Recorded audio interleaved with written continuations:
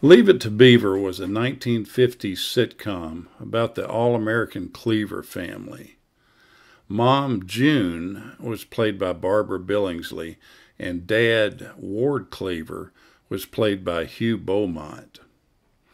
They had two sons, Wally, who was played by Tony Dow. He was the eldest, and Theodore, he was played by Jerry Mathers. He was better known as the Beaver. And they would come home daily with new troubles that their middle-class parents would help them solve. The series ran for 6 seasons and 234 episodes, first on CBS, and then it changed the second season to ABC, and it stayed there throughout the rest of its tenure. Beaver was a typical rambunctious youth, more interested in pet frogs than in girls. But Wally, just entering his teens, was beginning to discover other things in life. The counterpoint between the two, plus some good writing and acting, lent the series its charm. Larry, Whitey, and Gilbert, among others, were Beaver's pals and classmates in Miss Lander's class at Grant Elementary School. Today we're going to look at Whitey, played by Stanley Fafara, and Miss Landers, played by the lovely Sue Randall. Stanley Albert Fafara was born in San Francisco, California in 1957. At the age of 7, his mother took him to an open casting call for a new family television series titled Leave It to Beaver. He had been working in commercials and television westerns since the age of 4. He earned the part of Whitey Whitney, one of Beaver Cleaver's best friends. Stanley remained on Leave It to Beaver for 6 years. After the show's cancellation in 1963, he attended North Hollywood High School. He became friendly with the rock band Paul Revere and the Raiders, and he reportedly moved in with the band for a time. It was during this time that he developed an alcohol habit, and he also began to use drugs then. At his parents' urging, Stanley went to live with his sister in Jamaica, where he tried his hand at painting. However, he continued to drink and use narcotics. He then returned to Los Angeles at the age of 22, where he was married briefly.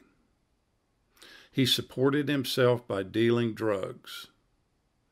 In the 1980s, he was arrested for breaking into pharmacies 7 different times.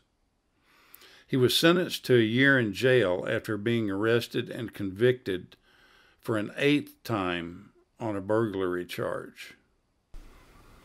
After his release from jail, he tried several jobs, but eventually returned to dealing drugs. Stanley later developed an addiction to heroin and was in and out of rehab centers for many years.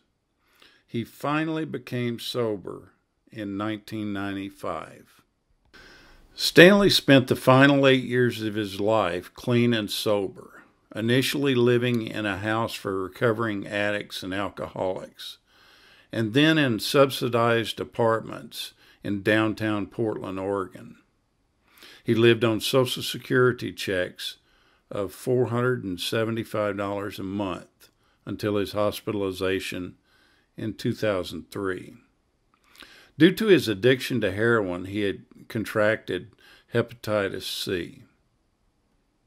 Stanley died on September 20th, 2003, his 54th birthday. Stanley is buried in Redland Pioneer Cemetery in Redland, Oregon. Now, the second person we're going to look at is Miss Landers. Miss Landers is played by Sue Randall, and she was born Marion Burnside Randall in 1935. She was born in Philadelphia, and she was the daughter of a prominent real estate consultant. Sue Randall began acting on the stage at the age of 10 in the production of Alden Park Players. Her recurring role as the teacher on Leave It to Beaver spanned the years of 1958 to 1962, when she was actually in her 20s. She appeared in 28 episodes of the popular sitcom after replacing Diane Brewster, who played Miss Canfield during the first season.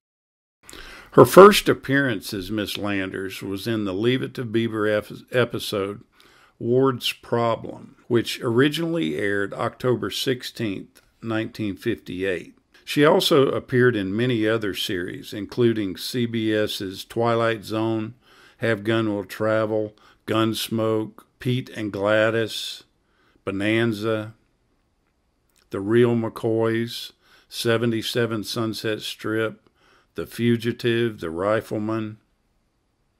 She made guest appearances as well on Perry Mason, and appeared also in 5 episodes of the long-running syndicated Western anthology Death Valley Days.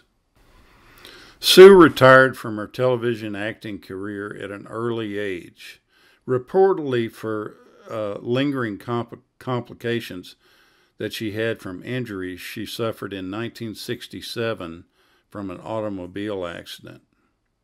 Her last credited television performance occurred in 1967. She played the part of Ruth on an episode of Vacation Playhouse, a summer replacement series that showcased a variety of unsold pilots.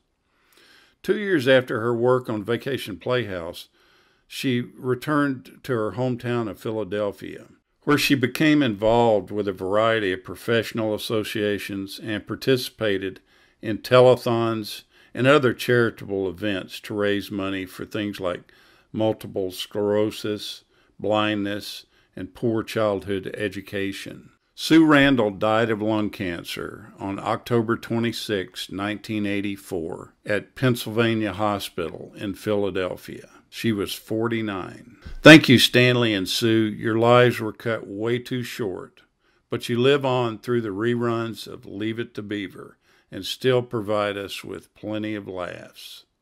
Thanks for watching.